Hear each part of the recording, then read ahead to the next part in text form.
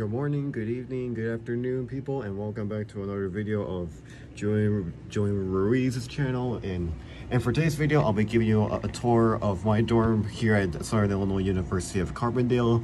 Because if you are interested in transferring to SIU of Carbondale, then this will be helpful for you. Or in case if you're a junior or senior in high school, this will also be very handy for you. I'll go over stuff from laundry to all the stuff I have to share with my dorm mate to what do I have, all that jazz. So without further ado, let's go. Okay, starting off, this is where you enter into your dorm. It's nothing too crazy there, which yes, that's one of my personal towels. Just clean up dishes. This is the curtain. Just in case you hear someone knocking on your door, you just look outside here. It's nothing too fancy. And these right here are two desks, which you might be asking, why are there two desks? And that's where the elephant in the room comes in, and then that's the king-size bed. So originally, when you first move in, there are bunk beds here. There's one desk below one bed, and then another desk below another bed. But because starting, I think last year or the year before, I guess it correct me if I'm wrong, they decided that this entire room here can be used all for one person. So and they said that you can turn your bunk beds into a king-size bed, and that's clearly what I did right here, because I combined. You can see here, like, both the mattress here and right here are both combined together. And you might be wondering, aren't you gonna feel a gap between the bed? Well, I've been sleeping here for over a month now, and I haven't felt any gaps or anything between the beds. So it's very helpful too, and there is a lot of room here. So of course there is plenty of space just for one person. In fact, you can probably squeeze one or two more people on here in case if you guys are willing to sleep in one king-size bed together. But literally, I got all the space all to myself, and that's where my TV's at, just to watch my Roku with Netflix, Hulu, all that jazz. And yep, because if you want, after a long day's work and you just want to go back and relax, just go hop into your king-size bed and just stretch your arms and legs. It's very rewarding. As far as what these desks are reserved for, like, these have stuff like pictures of family and amiibo. Yes, my amiibo collection is small. I just started collecting last year. And for those of you who knew me from high school, like, you know that I dressed up as Darth Vader all 4 years, and then the Joker in the last year for Spirit Week. And no offense, you guys did your job just fine, but you guys need to retire. But this desk right here is where all the stuff is being done. This is where I go on Zooms, go on meetings for classes, and it's nothing too crazy. There's a picture of my brother and my dad. There's a picture of my mom over in the corner, and I don't really use this desk to do work. In case if I have to do a group project and someone comes over to do the work with me, then they just sit here. It's nothing too crazy.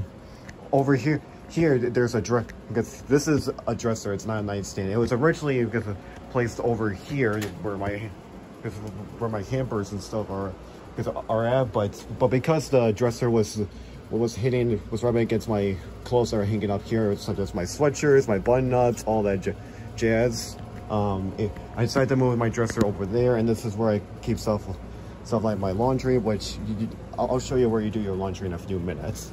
And this is also where I keep stuff like cups, bowls, silverware, plates, napkins, everything I need, just in case if I have some food here. And because this dresser was moved here, this is now reserved as a nightstand, and this is where I charge all my stuff, such as my JBL speaker, my phone. That's what my phone charger's for. My Apple Watch charger, then my Mac, and then this is where I also plug in another lamp here. I wake up and I see a picture of my family. They're right in my line of sight, and it all feels so well organized. And in terms of storage, you can put like anything in anywhere you want. That one doesn't have anything. You can put stuff here. Here, well, you get the gist. There's enough storage in here for you to lose one small thing.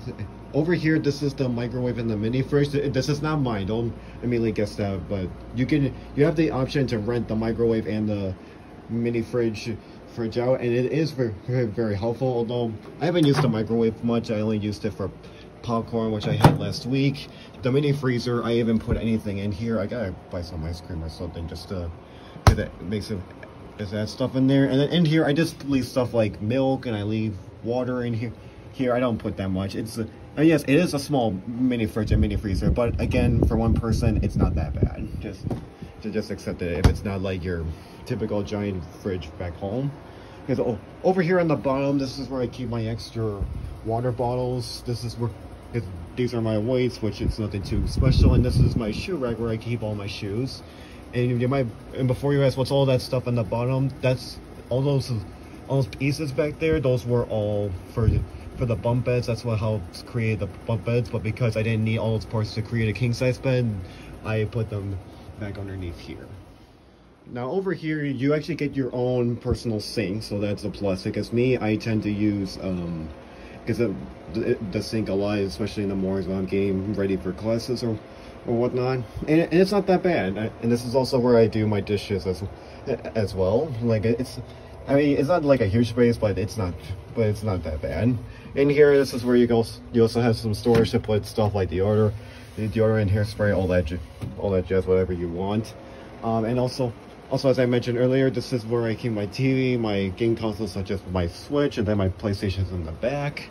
And in here is where I keep all my soap, like my laundry soap, my shampoos, my body soap, all the stuff that's clean, all goes right in. Now, as far as what you need to share with your dorm mate, there's nothing much here. Which, by the way, this mirror I got from Target. Yes, I know it's gonna become Target mania.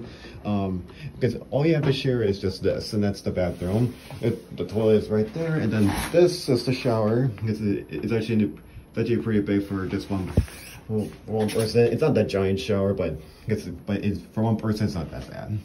And the curtain's large here because the original curtain that was here, it was way too short, and water was getting out of the shower so bad, and it literally flooded the bathroom down here. But thanks to online shopping, me and my doormate got another curtain. Which, speaking of, like, that door there leads to my doormate's room. So yeah, overall the only thing you need to share is just a shower and a toilet, and that's basically it. It's because at least you don't have to share stuff like a sink or a bed or whatnot.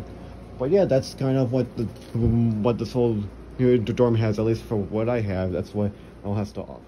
In terms of garbage, because there are a lot of cans here, like this can and this can here were here when I got here, and these 3 cans over here are the ones I bought. So yeah, but like if you're one of those people who doesn't like to throw out your garbage every day, like, you'll be happy to hear that you don't have to empty out the trash for a while if you buy all these cans. Which you might be asking, where do you empty out your cans? Well, let's go.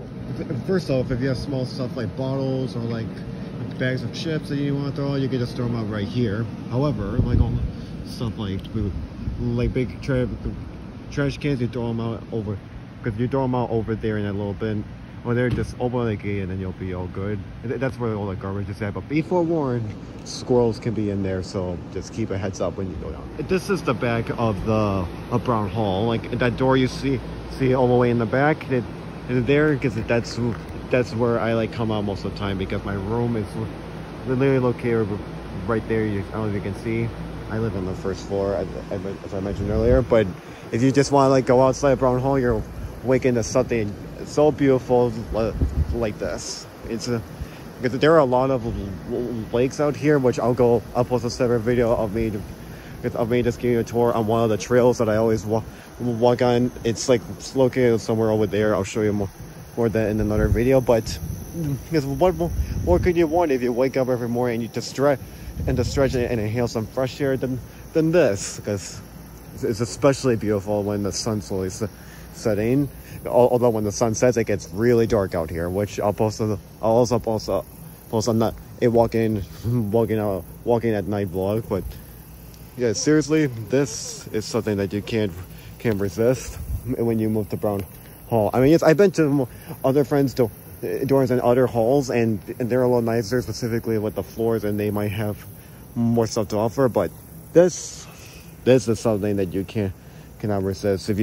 If you're feeling too stressed over work, just come just come and sit at this table over here and just stare at the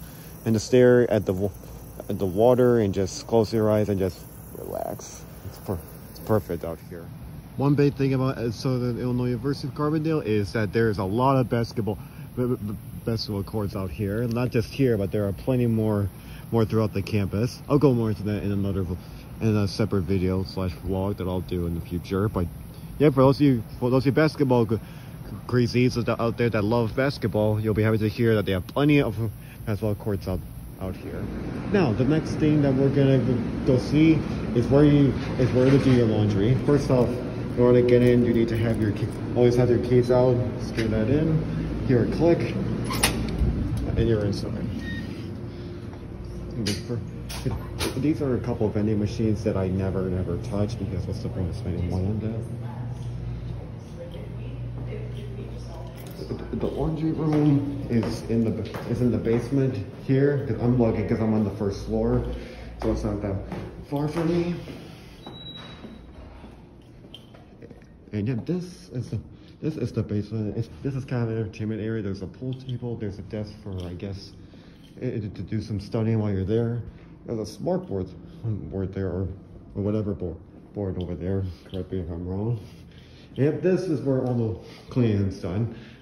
You have 3 washers on the left, and on the right across from them, there are 3 dryers out here. Although, if you're one of those people who likes to customize how long you want your laundry, get the washed or dried, it'll just give you a time. Like, I've washed my clothes here every Sunday, and it's always 33 minutes to wash and 45 minutes to dry. It's not a problem for me, but if you're one of those people who likes to customize time, then just keep that in mind. But yep, this is where you do your washing and dry cleaning. It's not that. One last thing I forgot to mention is that yes, each room has their own air conditioning unit.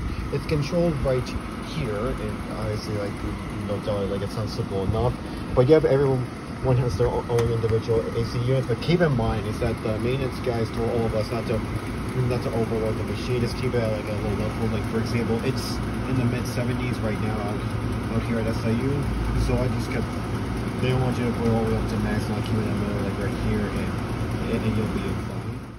Thank you all so much for taking the time to watch this. If you have any questions or things I might have missed that you want me to cover, please comment below, and then I'll respond to your questions. Thank you so much for watching again, and take care. Have a nice rest of your day, night, or afternoon.